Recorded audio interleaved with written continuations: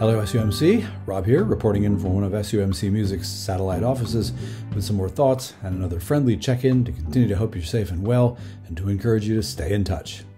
A quick thought today, since as was chronicled in last week's Friday video, I've been up to here in this week's Children's Theatre Tech Week effort, which means that if I'm not rehearsing, I'm prepping for the next evening of rehearsing, and I'm trying not to let the other spinning plates of my life crash to the ground, but I'm also not paying those other spinning plates quite the attention they deserve. Not complaining, just explaining. A funny coincidence happened this past Sunday morning, or was it a coincidence?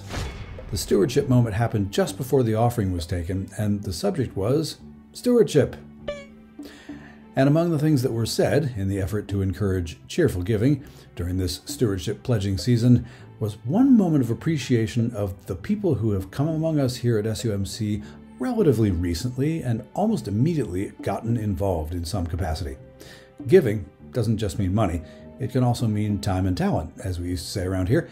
And if people are inspired to jump in and take a role somewhere within the SUMC operation, does that not shine a very favorable light upon them and us?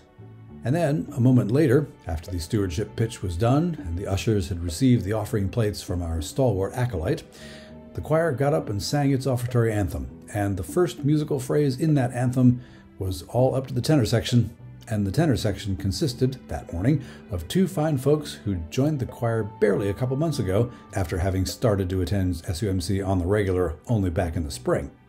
I love it when we can tell and show.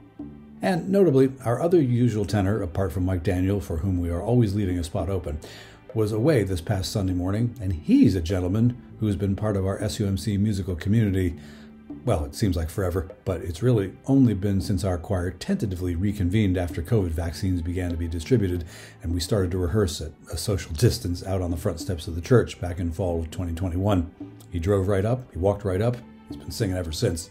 But I just really liked the convergence of the spoken suggestion that it's great when new people are inspired to get involved here at SUMC, and a demonstration of that very thing. Again, coincidence? Maybe not.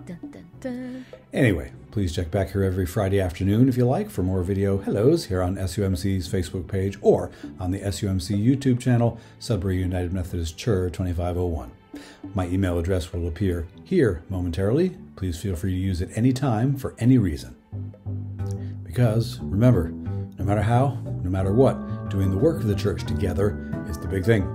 Keep in touch, keep the faith, stay connected.